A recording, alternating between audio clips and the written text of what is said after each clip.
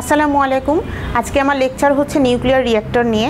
Nuclear reactor থেকে 34তম, 31তম এবং 28তম বিসিএসে question এসেছিল যে নিউক্লিয়ার চুল্লি বলতে কি বুঝেন বা কি বুঝো। আরেকটা প্রশ্ন এসে থাকে যে নিউক্লিয়ার চুল্লি কিভাবে কাজ করে। আচ্ছা, আমরা এ কারণে এটা নিয়ে আলোচনা করতে চাই যে নিউক্লিয়ার চুল্লির থেকে পারমাণবিক শক্তি থেকে আমরা বিভিন্ন প্রকারের তাপশক্তি পেয়ে থাকি। এটা আমাদের দৈনন্দিন জীবনে খুবই কাজে লাগে। চলুন দেখে নিই নিউক্লিয়ার চুল্লি কিভাবে এবং নিউক্লিয়ার চুল্লির পার্টসগুলো অর্থাৎ এর কি কি জিনিস নিয়ে এটি গঠিত। আরেকটা জিনিস হচ্ছে নিউক্লিয়ার চুল্লি কিভাবে কাজ করে। দুটোই আমরা আজকে আলোচনা করব।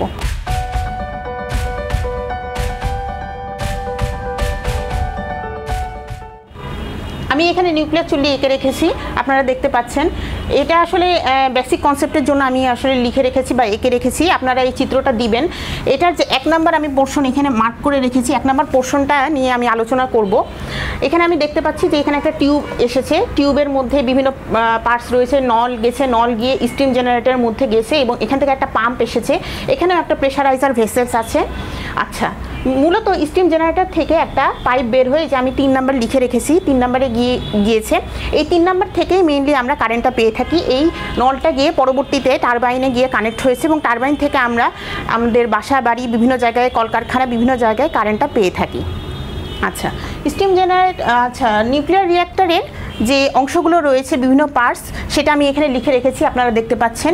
রিঅ্যাক্টর কোর, এই যে 1 নাম্বারটা আমি এখানে মার্ক করে রেখেছি, এই 1 নাম্বারটাই হচ্ছে এইটার অংশটা। আমি 1 নাম্বার এখানে মার্ক করে রেখেছি। এরপরে 2 নাম্বার হচ্ছে পাম্প, অর্থাৎ এই যে আপনারা যখন চিত্রটা আঁকবেন তখন এই যে 2 নাম্বারের পাশে 2 এভাবে না করে পুরোটাই লিখতে হবে যে এটা হচ্ছে তীর চিহ্ন দিয়ে পাম্প। আর 3 নাম্বারে আমি লিখে রেখেছি হিট এক্সচেঞ্জার। হিট এক্সচেঞ্জার এভাবে 3 নাম্বারে মার্ক করে আপনারা লিখে রাখবেন যে এটা হচ্ছে হিট এক্সচেঞ্জার। মূলত হিট এক্সচেঞ্জার থেকে আমরা তাপশক্তিটা পেয়ে থাকি।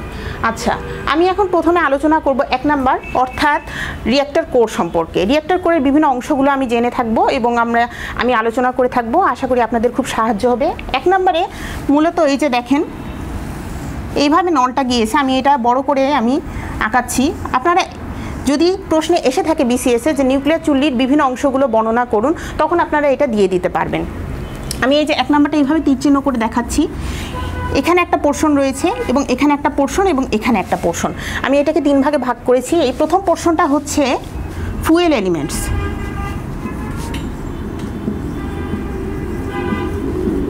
দ্বিতীয় পোর্শনটা হচ্ছে মডারেটর,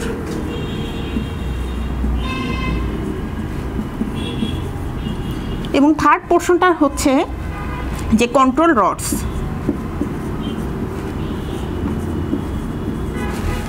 আমি এগুলো সব ইংলিশেই লিখছি, আপনারা বাংলাও লিখতে পারেন এভাবেই। ফুয়েল এলিমেন্টসটার কাজ কি? ফুয়েল এলিমেন্টসে হচ্ছে বিভিন্ন সিলিন্ডারিক্যাল বিভিন্ন রড থাকে। এই যে এরকম রড থাকে, এরকম চিকন চিকন রড। আচ্ছা, এখন আমার প্রশ্ন হচ্ছে যে কতগুলো রড আমরা ব্যবহার করব। নিউক্লিয়ার চুল্লিটা যত বড় হবে ঠিক ততগুলো রড আমরা এখানে ব্যবহার করব। অর্থাৎ নিউক্লিয়ার চুল্লি যদি ছোট হয় সেক্ষেত্রে রডের সংখ্যা কম হবে, আর নিউক্লিয়ার চুল্লি যদি বড় হয় তাহলে রডের সংখ্যা বেশি হবে। আচ্ছা, এই যে আমরা এখানে দেখতে পাচ্ছি যে এখানে বিভিন্ন প্রকারের নল রয়েছে। এই একটা নল হচ্ছে এইটা। আচ্ছা, এর মধ্যে থাকে, এর মাঝ বরাবর একটি চিকন রড থাকে, এগুলো ভাগ করা থাকে। এই চিকন রডটার নাম হচ্ছে জার্কালয়েড টিউব। আচ্ছা, জার্কালয়েড টিউবটাই মেইনলি হচ্ছে, আচ্ছা আমি একটু বানানটা ভুল করেছি, এখানে ZI হবে, জার্কালয়েড টিউব।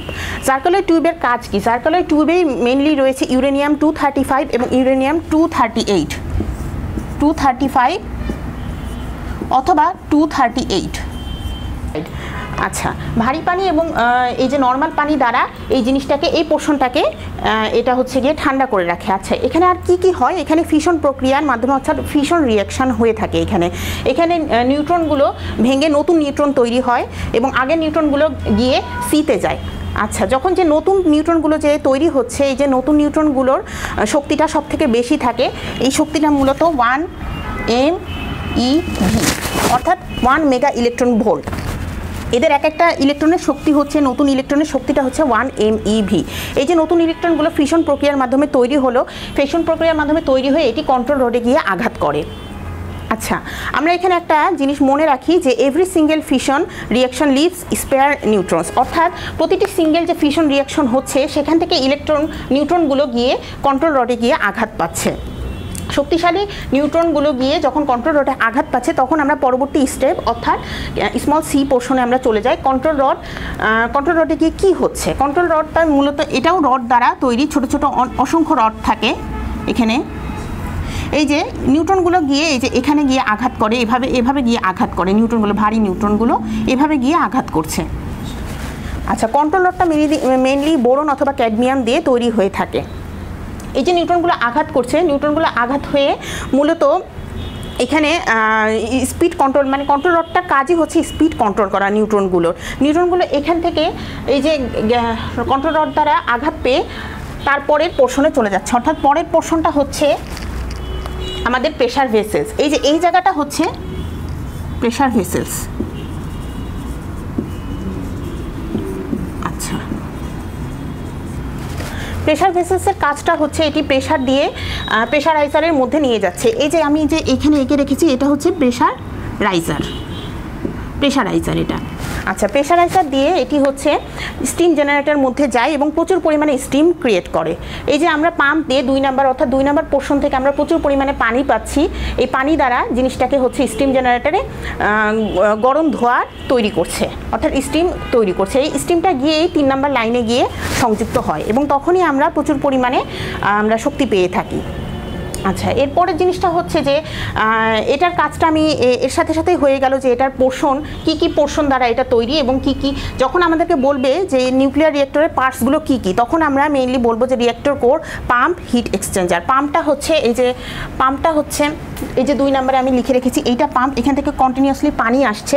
এবং 3 নম্বর হচ্ছে হিট এক্সচেঞ্জার, অর্থাৎ এই যে এখান থেকে হিট এক্সচেঞ্জ করছে। আচ্ছা, এটা হচ্ছে 3টা পোর্শন। এবং যখন বলবে যে নিউক্লিয়ার রিঅ্যাক্টরের কার্যপদ্ধতি বা কিভাবে এটি কাজ করে তখন আমরা এই যে পোর্শনগুলো না বলে আমরা ওয়ার্কিং প্রিন্সিপাল বলবো যে প্রেশার ভেসেলস, প্রেশারাইজার, স্টিম জেনারেটর। এবং সবার শুরুতে বলে দিব যে কিভাবে এখান থেকে আমরা ফুয়েল এলিমেন্টস থেকে মডারেটরে যাচ্ছে এবং তারপর কন্ট্রোল রডসে যাচ্ছে, এরপরে চলে যাচ্ছে 3 নাম্বার পোর্শনে অর্থাৎ হিট এক্সচেঞ্জারের মধ্যে। হিট এক্সচেঞ্জার থেকে আমরা মূলত পরবর্তীতে দূরে গিয়ে টারবাইন ঘুরাই। প্রচুর পরিমাণে যে গোল গোল যে টারবাইনগুলো থাকে সেই টারবাইন ঘুরাই। এই টারবাইন ঘুরিয়ে সেই স্টিমটা থেকে আমরা মূলত কারখানা বা বাসাবাড়িতে কারেন্ট পেয়ে থাকি। এভাবেই নিউক্লিয়ার রিঅ্যাক্টর কাজ করে থাকে। তাহলে আমরা খুব সংক্ষেপে বলতে পারি যে নিউক্লিয়ার রিঅ্যাক্টর বলতে কি বুঝেন বা কি বুঝো।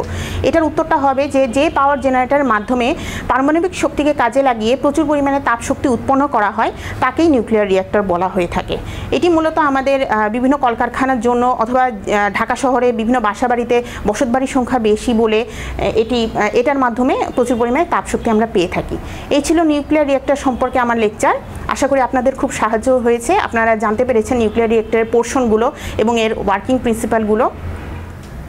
আপনারা এখান থেকে জানতে পারলেন নিউক্লিয়ার রিঅ্যাক্টরের পোর্শনগুলো এবং নিউক্লিয়ার রিঅ্যাক্টরের যে ওয়ার্কিং প্রিন্সিপাল সেটা সম্পর্কে আমি খুব সুন্দরভাবে ডিসকাস করলাম। আপনাদের যদি আরও কিছু জানার থাকে যেগুলো মূলত বিসিএস প্রশ্নে এসে থাকে তাহলে আমাকে কমেন্ট সেকশনে অবশ্যই জানাবেন, আমি যতটুকু সম্ভব সাহায্য করব। ধন্যবাদ।